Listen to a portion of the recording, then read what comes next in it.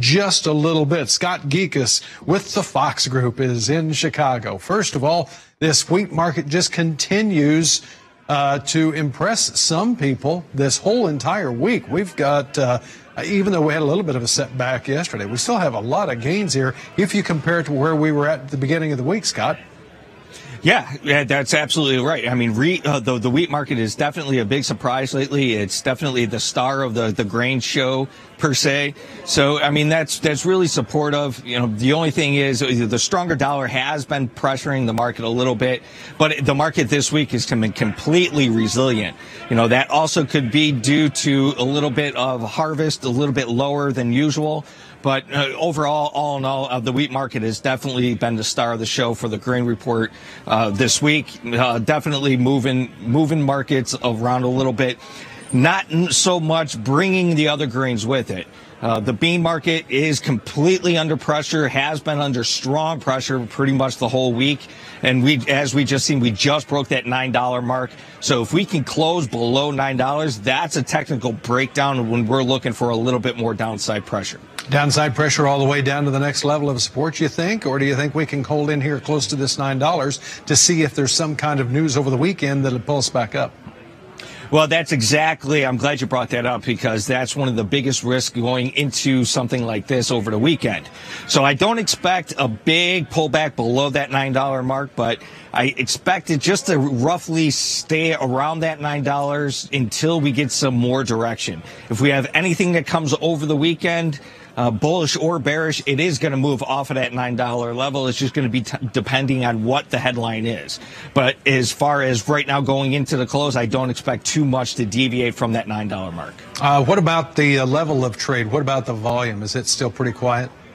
Yeah, it's really quiet today, even with the futures as well as the options. There's really not much moving around left or right at all. I mean, volume is pretty much anemic all the way across the board. Really doesn't matter what product you're looking at. And it'll get even more light as we get closer to next week for the holiday. Scott, we'll take a break and come right back. You are watching to and listening to the Market Day Report.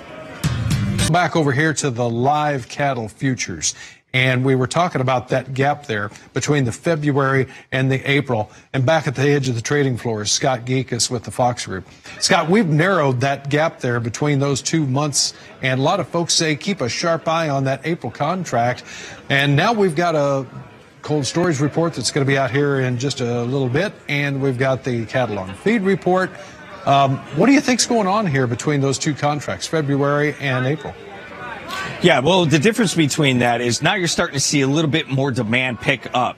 So you're starting to see exports to certain countries that we normally don't see. A lot of Asian countries, Hong Kong, China, North Korea.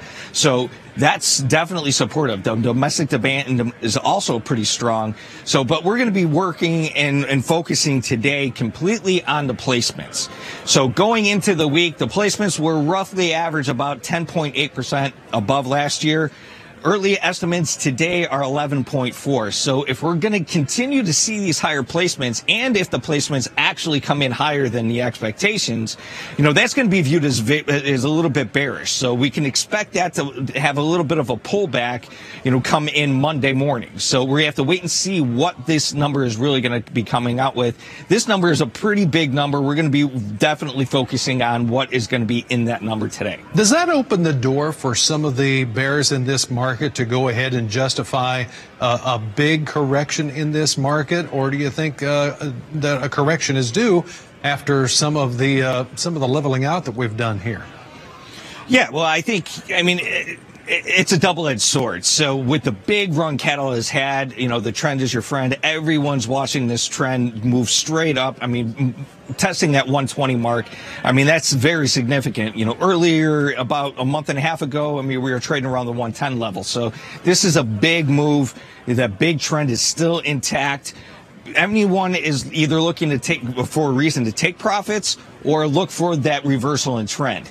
This placements number is going to be that key factor to determine if that trend is going to remain intact or if that trend is going to reverse. Scott, sure appreciate it. Hope you have a good rest of your day. Scott Gecas with the Fox Group in Chicago there at the edge of the trading floor, Janet. All right, as always, thanks for the update.